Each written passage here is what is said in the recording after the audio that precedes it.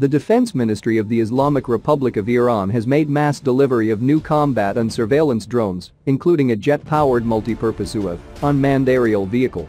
The delivery of the homegrown surveillance drones was made in an official ceremony at the Iran Aviation Industries Organization (IAIO) in Isfahan, attended by Defense Minister Brigadier General Amir Hatami and other senior military officials.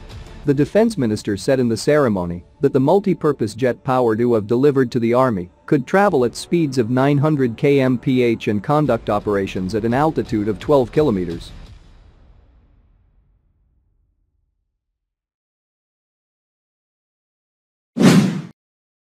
General Hatami said the drone can fly for up to 180 minutes and has a range of 1,000 kilometers. During the ceremony, a large contingent of Ababel 3 and Carrier drones was also delivered to the Air Force. Referring to the Ababel 3 drone, Hatami said that the unmanned aerial vehicle is a medium-range surveillance craft capable of conducting airstrikes within a 150-kilometer radius.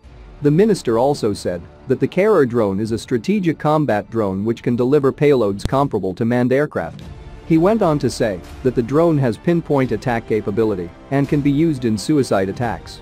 The drones were delivered to the Army of the Islamic Republic of Iran one day after the country marked the National Army Day.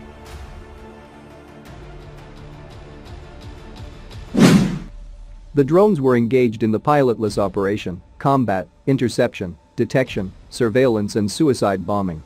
The displayed UAVs, enjoying various kinds of combat and logistic multi-rotors, are capable of launching operations under electronic war conditions and are also equipped with jamming systems and deception radars. Ground quadcopters destroyed their surface target by releasing small bullets during the two-day drills. In addition, the application of unmanned tactical microbirds to identify and send images online to control and command centers was another mission of this exercise. Collective flight of drones using artificial intelligence was also performed. Iran's army has also tested a domestic suicide drone dubbed Arash for the first time in a military drill. The army also tested vertical takeoff drones capable of carrying lightweight bombs.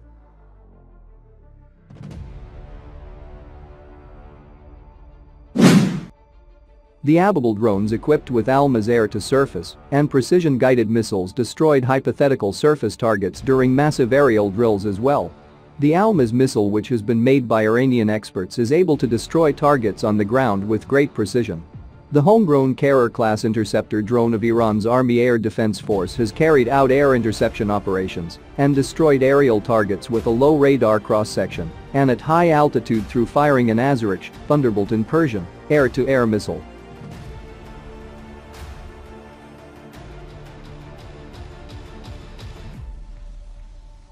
This is the first time the missile is being used in a war game.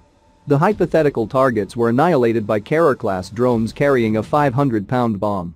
The destruction of surface targets, fortifications, and enemy positions with recurring drones, equipped with Mk-82 bombs, was carried out.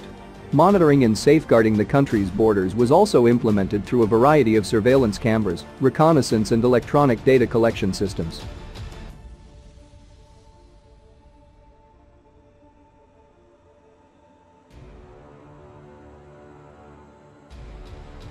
Iran's Army Chief Commander Major General Abdolrahman Mousavi said on the second day of the exercise that the military drill is a warning to enemies to avoid any miscalculations.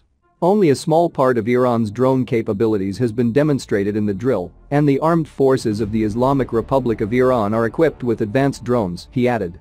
He said that Iran determines the time and place of the hard revenge for the assassination of Lieutenant General Soleimani, adding that the strategic goal of the hard revenge is to expel U.S. forces from the region.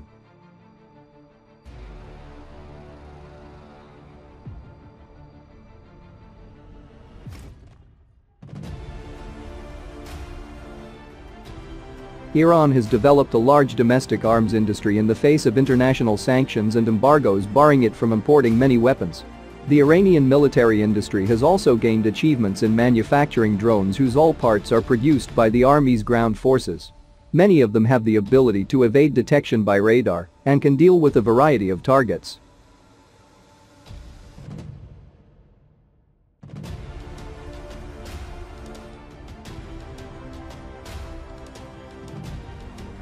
The Iranian army has conducted drone drills at a time of heightened tensions with the U.S.